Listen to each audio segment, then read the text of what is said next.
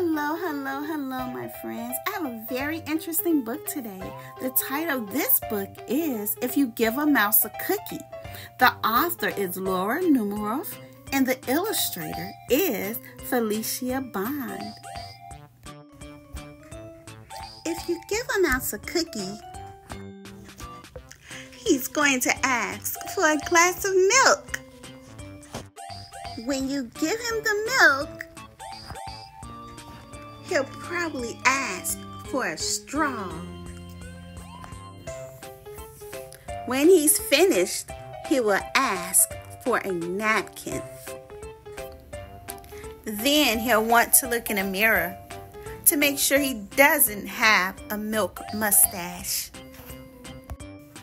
When he looks in the mirror, he might notice his hair needs a trim. So he'll probably ask for a pair of nail scissors. When he's finished giving himself a trim, he'll want a broom to sweep up.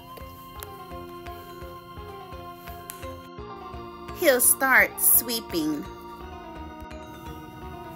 He might get carried away and sweep every room in the house. He may even end up washing the floors as well. When he's done, he'll probably want to take a nap. You'll have to fix up a little box for him with a blanket and a pillow.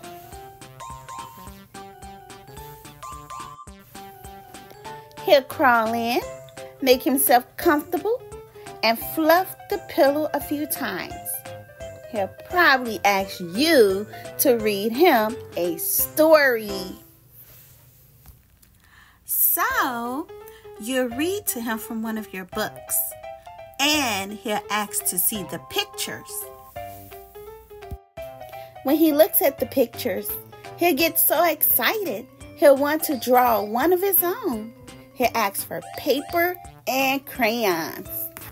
He'll draw a picture. When the picture is finished,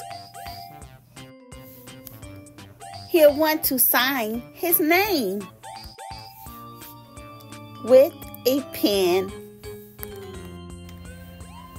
Then he'll want to hang his picture on your refrigerator, which means he'll need Scotch tape. He'll hang up his drawing and stand back to look at it. Looking at the refrigerator will remind him that